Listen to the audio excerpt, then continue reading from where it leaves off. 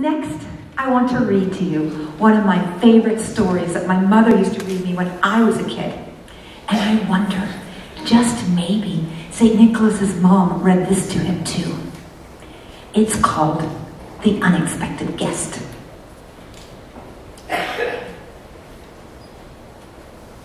Another guest, another room. It was like any other day, except much more crowded. I had never seen so many people come to our inn. I'd barely show one person their room when there'd be a knock on the door from another.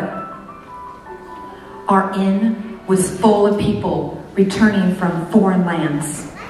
Merchants and stonemasons, scribes, tax collectors, architects, women and children. Some I hadn't seen in years, some I'd never seen. The census drew them from all over. Overseeing the washing and the cooking and the cleaning was my lot for that day. One crisis after another.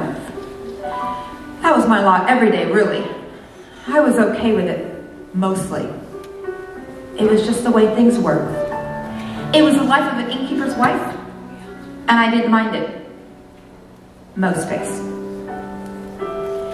Sure, as a child, I had dreams of bigger things, but who doesn't?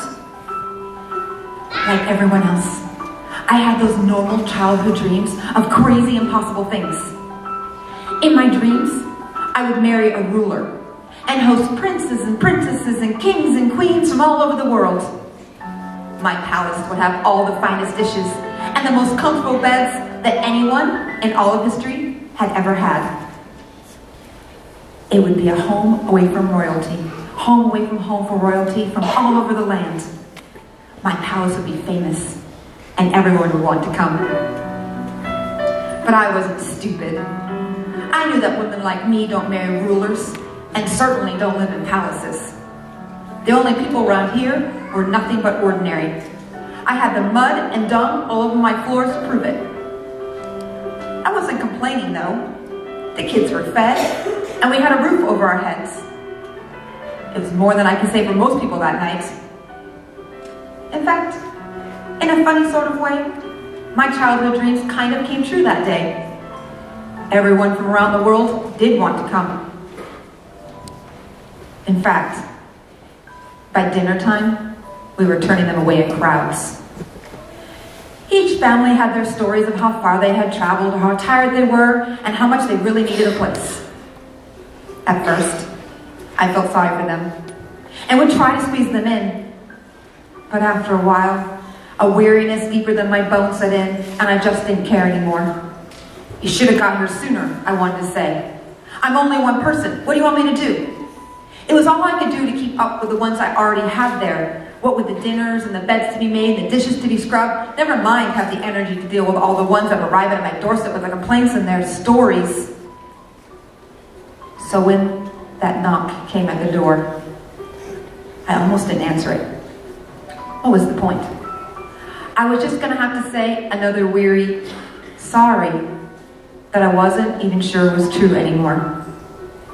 I was on my way to the kitchen to check on the soup, and was going to ignore the knock, pretend I didn't even hear it. But something in me, maybe it was curiosity, or maybe it was just out of habit, did a half turn and walk to the door and opened it.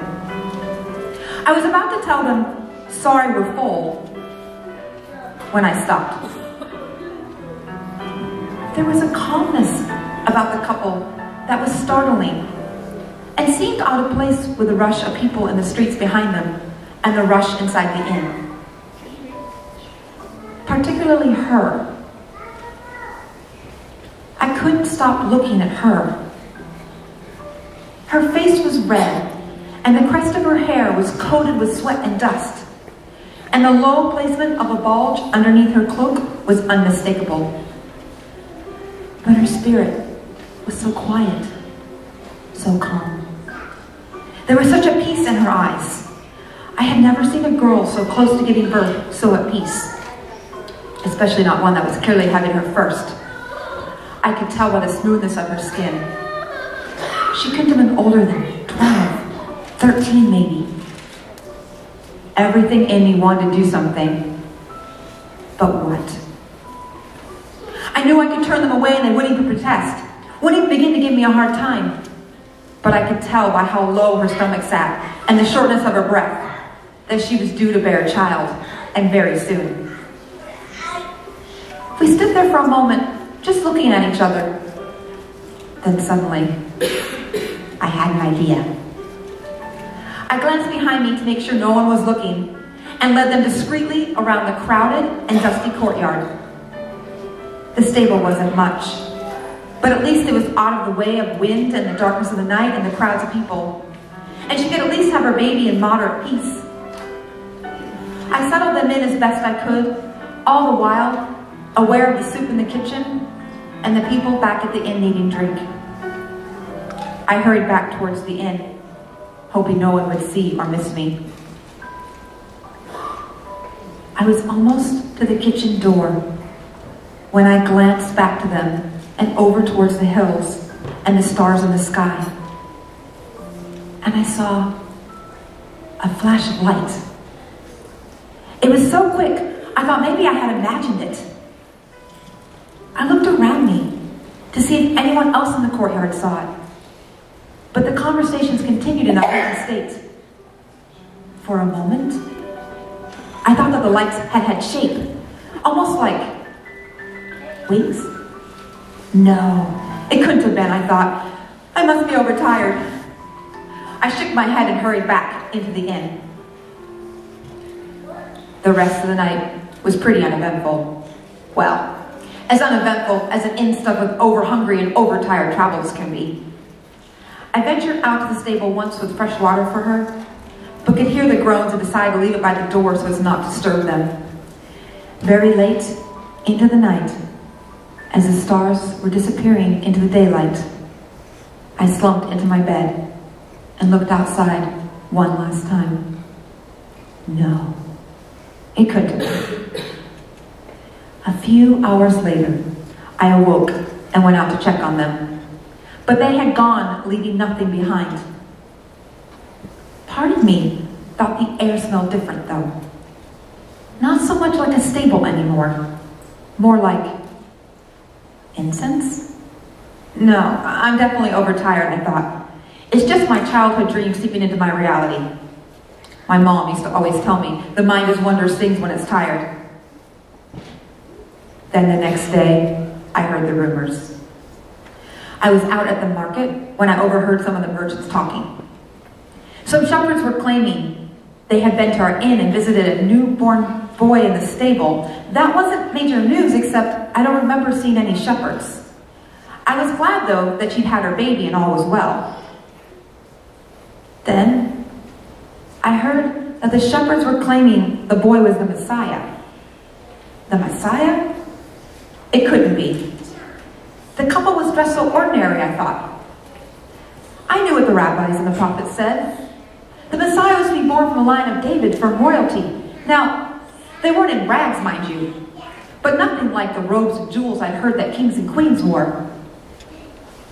For days, weeks, and months later, I smiled at the thought in my heart. I mulled it over in my heart, sometimes believing it, most of the time not. The Messiah at my inn? In my stable? Could it be? Could it be that a king had really visited me?